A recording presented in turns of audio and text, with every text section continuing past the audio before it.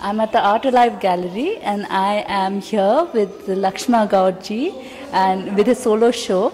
Hello Laxma ji, kaise hain? How are you? Ekdam badhiya.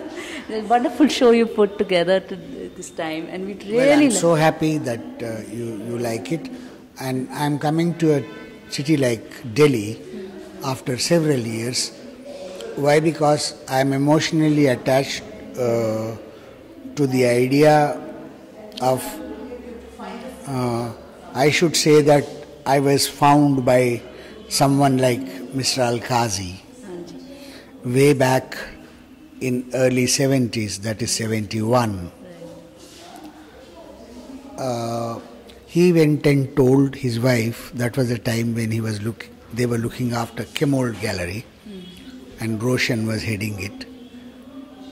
He went and told her, look, there's one guy with very small format work and densely black and white, and at times one may feel very repulsive about it, but that's the guy. If you think that we are in search of younger people, why not you go and have a look?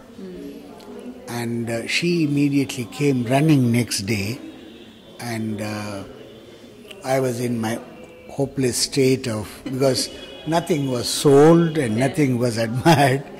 And a woman comes middle-aged and she says, who is Laxma Gaud? So she could identify me and I am.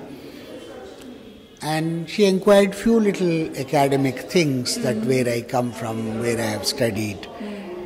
The minute she heard that I was in Baroda, I was with Professor K.G. Subramanian for a year and a half. She said, what? You with Manida? I said, yes. And I swear, from then, I have not seen back. Okay. And everything was taken like that. Okay. And I had my first show. Talk about it that the entire art community, which is known to me in Delhi, though Delhi artists are not Delhi, they all came from outside. So it was such a wonderful experience. Everyone came and spoke to me what qualitative work that I brought to Delhi. Yeah. And they were all thrilled, and probably that has had its own spell on the Delhi community of art and art lovers. And all the works were sold out. Lovely.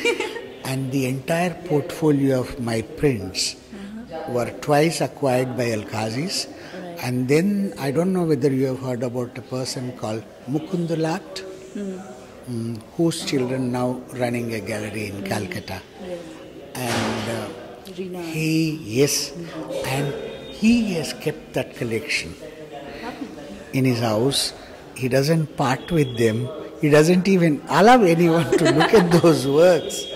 And some part of that collection I'm exhibiting there. Yeah. You were talking about some influences which were international. No. I think the medium and the techniques I have indulged in, I almost felt, fortunately, I visited Latin America, for example, countries like Peru.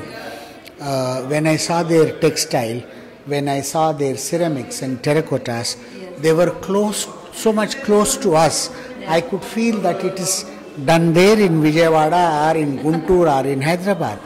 And their textile, the colors, the luminosity of the color, is very much like my ikat weaving in Pochampalli, And so at times you wonder, out of your own fantasies, maybe we were all the same.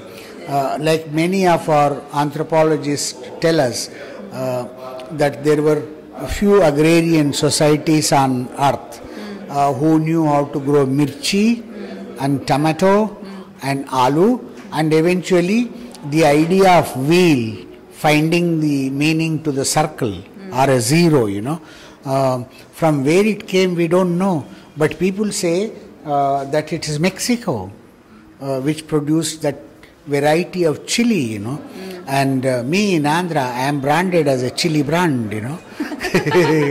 ये मिर्ची brand वाला. तो मुझे suddenly लगा कि soils देखो अर्थ पे can bring us together. They can destroy the idea of distance and territories of the nations, you know, because at one given point of time probably we were all the same. Yes. And I do have a faith in those kinds of things. I may be whatever, I believe in it, you know. Maybe I was a Mayan, you know. And I like the idea of Maya. You know what is Maya in Telugu? Maya is mystery. Right. And Mayan culture is something, you know, it takes you to those elevated temple and sacrifices and so on and so forth. And the whole concept of lifting the being closer to the heaven. Yes. Because we uproot ourselves and we forget about our hell and heaven, you know. Yeah. Probably that's what they had built. Yeah. Basically, you have to be grounded and you have to reach for the sky. And that's a very fascinating idea. That's very fascinating. Thank you, Laxma ji. No, it's my pleasure.